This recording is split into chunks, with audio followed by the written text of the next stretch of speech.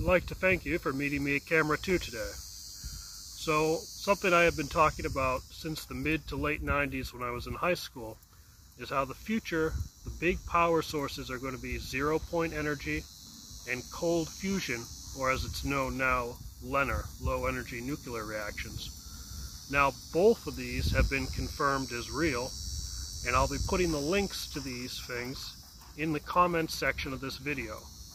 The largest science journal on Earth, Nature, has confirmed cold fusion, August 20th, 2025.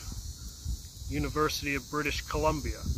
Theirs is called Thunderbird, and this cold fusion reactor uses ion implementation and electrolytic loading.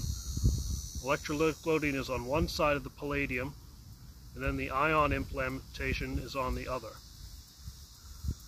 The cold fusion is one of the many energy sources we'll be using soon.